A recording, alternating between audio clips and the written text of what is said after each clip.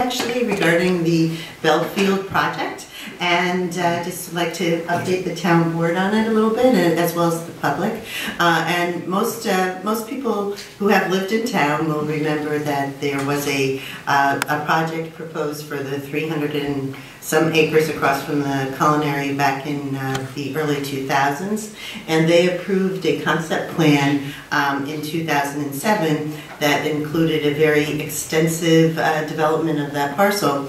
And I think we all know what happened in 2008, so the project died, and but has been resurrected by T-Rex Capital, and they have come in and talked with us a little bit and submitted a pre-application request with a subdivision and site plan application for a hotel. And it's simply just that, just the hotel. The other parts of the concept plan are not being put forward at this point, but we are looking forward to working with the T-Rex people.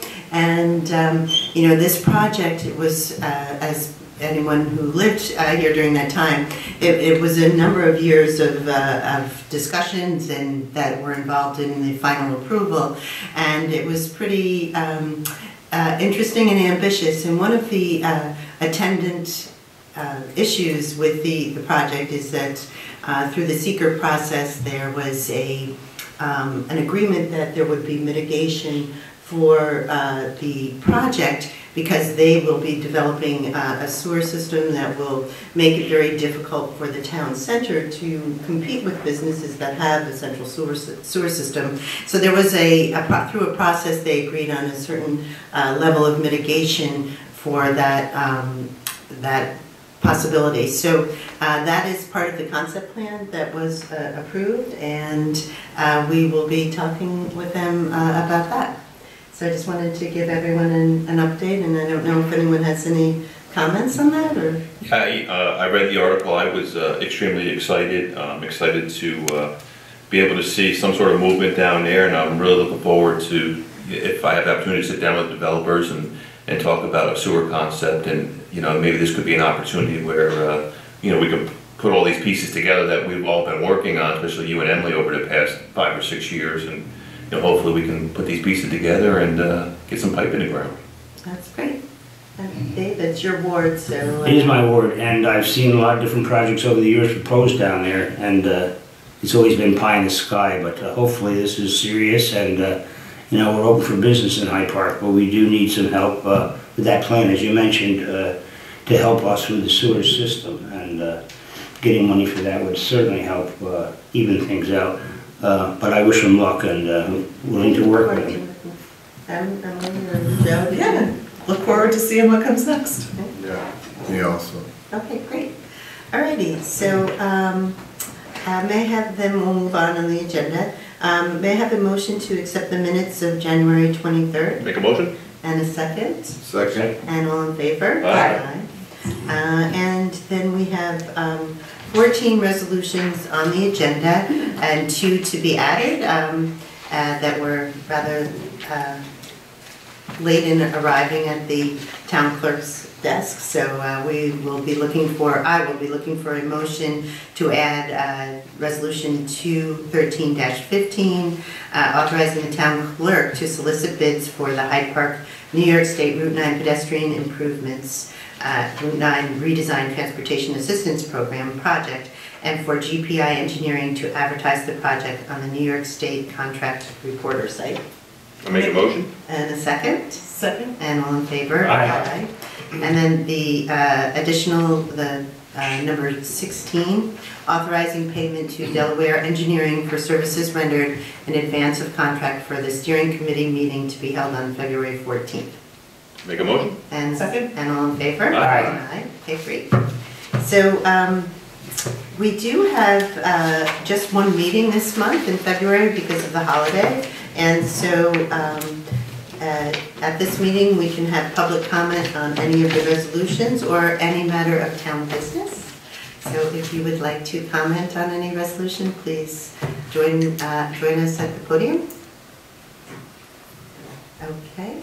Doesn't look like we have any, so So we'll just keep on moving through the agenda then. All right, Resolution 213-1 of 2017, resolution authorizing the town supervisor to execute a municipal consolidation and shared service grant agreement with the County of Dutchess, Nunc-Pro-Tunc, to October 1st, 2016. Second? And all in favor? Aye. And this is a great project that we applied for last year for replacing our high mileage police patrol vehicles, and we were awarded $75,000, and we're purchasing 2 cars with that. Is that what we got, 2 cars? 2 cars, and we also are turning lemons into lemonade because one of our vehicles was hit late last year, and we had replacement value. Yeah. And so we are getting an additional $40,000, so we're going to be able to buy 3 cars. And we're going to be taking Yeah. 2 out of service? Yes. Good. Okay, so all in favor? Aye. Resolution 213-2 of 2017, resolution approving budget revisions to the town of Hyde Park for the period of December 2016, budget revisions number 2016-12. Wait, is that supposed to say December? Yes. Yeah, Okay, this is the Finish closing that. of the books. Oh, Yeah. And okay. so there are all the final adjustments for the year. Sorry. That's okay. I'm glad you're Yeah, it is watching. February. So is there a second? Second? And all in favor? Aye. Resolution 213-3 of 2017, resolution approving budget revisions to the town of Hyde Park for the period of January 2017, budget revisions number 2017-01. Second? And all in favor? Aye. And that's 2017. Resolution 213-4 of 2017, resolution approving the fiscal advisor for fiscal year 2017.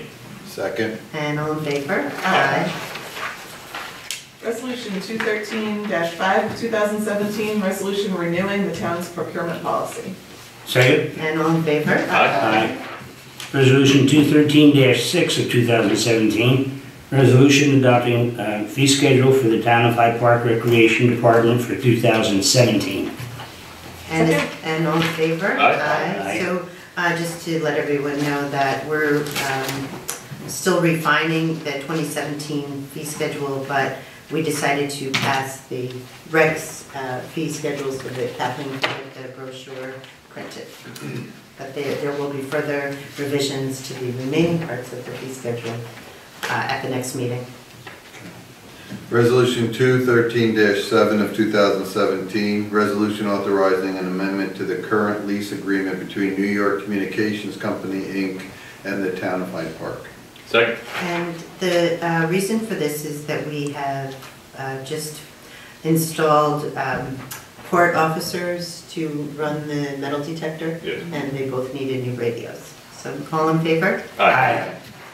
Glad we got that. Yeah, Yeah, yes. I'm It's excited about gonna that. work out great. Safe.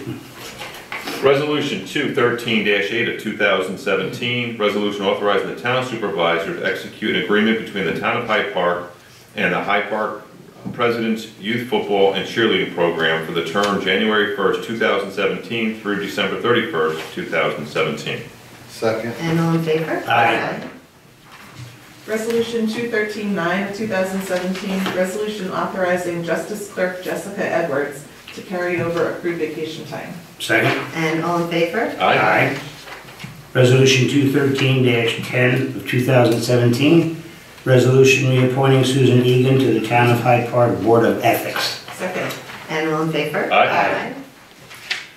Resolution 213-11 of 2017, resolution appointing Ann Weiser as an alternate member of the Town of Hyde Park Planning Board. Second? And all in favor? Aye. And we have Ann in the audience, so thank you so much for volunteering. Thank you. We look forward to your participation. Appreciate it. Resolution 213-12 of 2017, resolution proclaiming the month of April 2017 as Parkinson Awareness Month. Second. And all in favor? Aye. Resolution 213-13 of 2017, resolution authorizing the release of the balance of escrow from the erosion and sediment control and flood development control projects listed below. Second? All in favor? Aye. Aye. Resolution 213-14 of 2017. Resolution authorizing Morris Associates, the engineer for the town, to prepare the bid document for the proposal dated February 10th, 2017 to repair the South Drive Bridge in Hyde Park. Second? And all in favor? Aye. Resolution 213-15 of 2017, resolution authorizing the town clerk to solicit bids for the Hyde Park, New York State Route 9 pedestrian improvements, Route 9 redesign transportation assistance program project, and for GPI Engineering to advertise the project on the New York State contract reporter site. Second. And all in favor? Aye. Again, this is Yeah. the TAP project, and just want to let everybody know that we're going to be taking trees down on Route 9 between the drive-in and Park Plaza at probably the last week of March, but not to worry that we're replacing them with even better trees and better improved landscaping. That's fantastic. Nice. And this is the last resolution for this evening. It's Resolution 213-16 of 2017. Resolution authorizing payment to Delaware Engineering for service rendered in advance of contract for the steering committee meeting to be held on February 14th, 2017. Second. And all in favor? Aye. Can I just explain Yes, that would quickly? you? So, Yeah, why don't you pull this over? Oh, sorry. Yeah, so we had selected Delaware Engineering to be our contractor for the NYSERDA-funded project, which includes designing a sewer system for the center of town and also doing some other planning and zoning updates. And we were all ready to sign a contract with them, and come to find out that NYSERDA never got around to extending our contract with them, which we need to have in place in order to contract with Delaware Engineering. And NYSERDA's been a bit difficult to get in touch with, but I want to just give a shout out to Assemblymember Dee Dee Barrett's staff, who we reached out to them and said, can you help us, because we're just not getting service out of this state agency. And they jumped right on the phone and got some attention, and we got a call back immediately and got everything straightened out. That's So fantastic. we are going to have our extension in place within a few weeks, but we didn't want to hold the project up, so we're just going to pay Delaware in advance, and then we'll get that reimbursed once we get the contract back underway. So that's where we're at. Great, thanks. Okay, great, thanks. So just a couple other things, we give some accolades here. We recently received a letter from Steve Wilcha from the Hyde Park Fire District asking to recognize a number of personnel for their quick actions in saving a 58-year-old male on Tuesday, January 31st at the Hyde Park Post Office. And what happened is a 50-year-old man had a medical emergency in a vehicle, causing him to hit another vehicle in the parking lot. He went into cardiac arrest, and a number of people from these various agencies pulled together and were able to save his life. So we definitely very appreciative of all that our emergency responders do for us as a community and for each other. And so from the Hyde Park Fire Department, it was the Chief Steve Wilcha, Deputy Chief Craig Elderkin, Fire Captain Chris Beyer, from the Roosevelt Rescue Squad, Captain William Marshall, Nick Trio, and from the Hyde Park Police Department, Jackie Tucker, Sean Phillips, and Thomas Mirabella, and from the Northern Dutchess paramedic, Jean Scott. So thank you, and great work, and that's why we love our hometown emergency responders. It's really very, very nice. And then just finally, wanted to recognize our fantastic highway department. They did an awesome job over the last 5 or 6 days out there all hours of the night plowing, as well as the police who are on call 24 hours, and especially to Rich Decker and Randy, who are our rec employees, and they spend a lot of time shoveling. And it's interesting because I have had a lot of, or some pushback from property owners on Route 9 who are upset that the town is requiring them to shovel the sidewalks.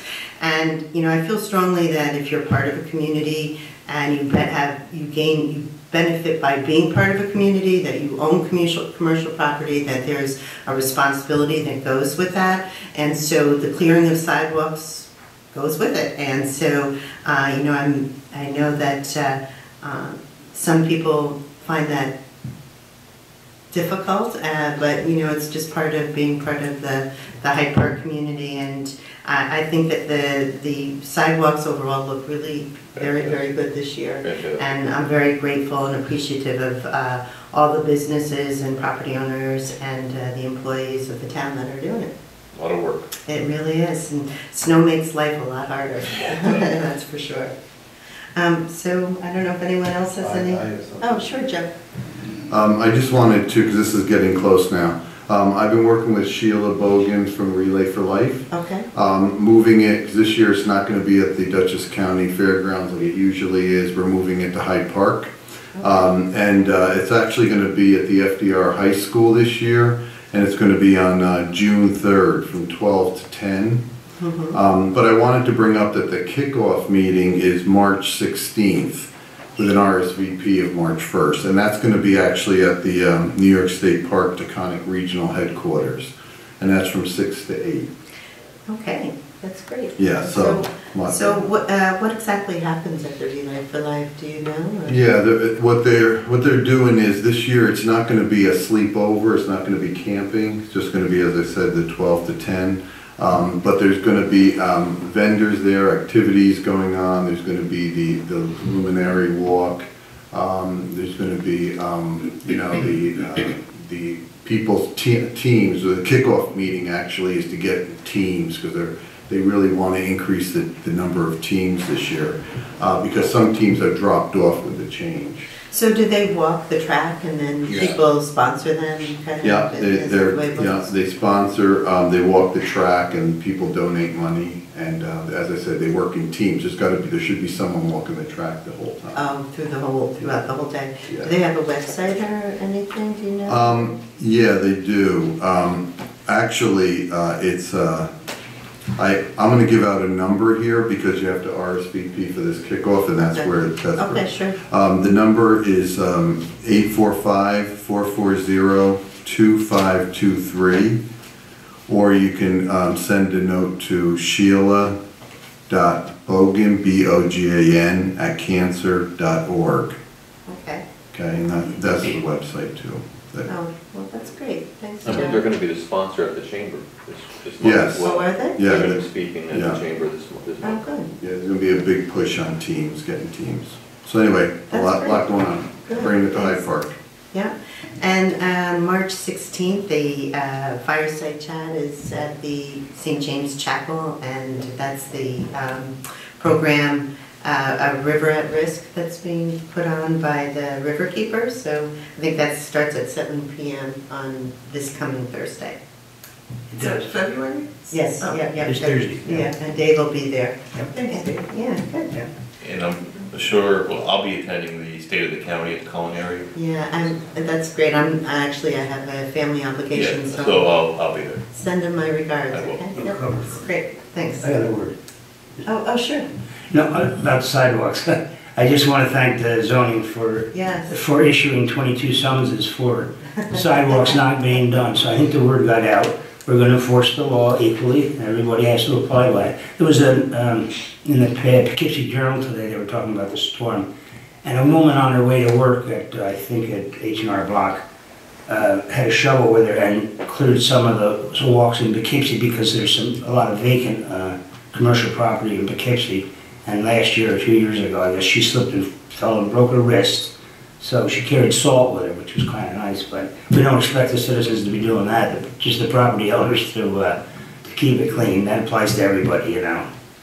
And Well, it's definitely an effort that's been undertaken by our zoning administrator. We appreciate that. but Okay. Thank the Boy Scouts for being here. Yeah, I got the Boy Scouts here